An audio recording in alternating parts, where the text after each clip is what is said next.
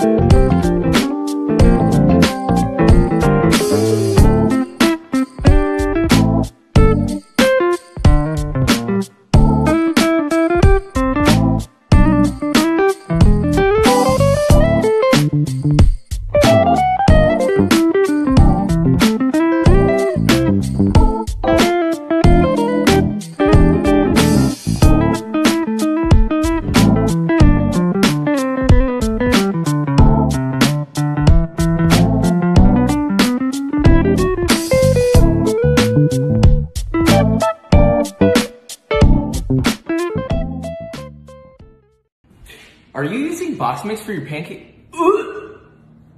We're gonna make pancakes the old school way. Look, all right, 2 cups of flour. Half a teaspoon of salt. 1 tablespoon baking soda. 1 tablespoon of sugar.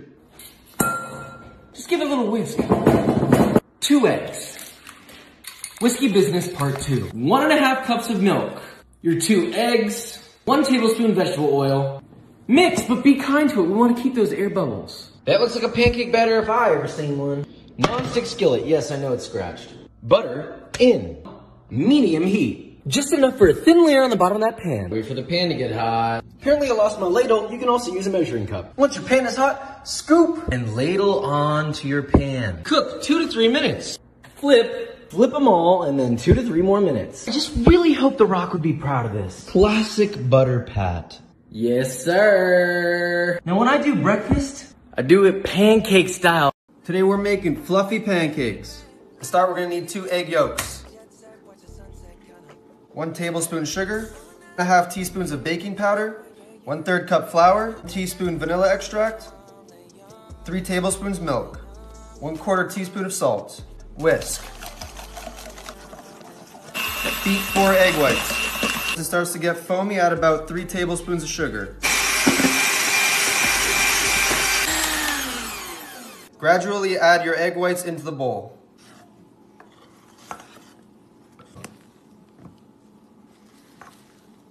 Add some oil to your pan on low heat.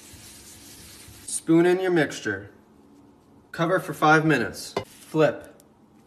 Cover and cook for another 5 minutes.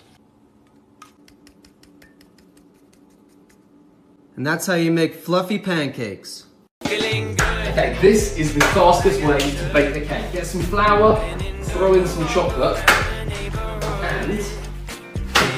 and chocolate cake.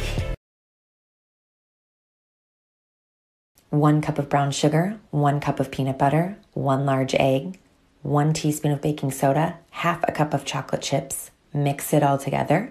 Divide into 12 and place on a prepared baking sheet at 350 for 8 to 10 minutes. Boom. Toast to the ones that we lost on the way, cause the drinks bring back all the memories, and the memories bring back you. Tip, tip, tip, tip, tip, tip,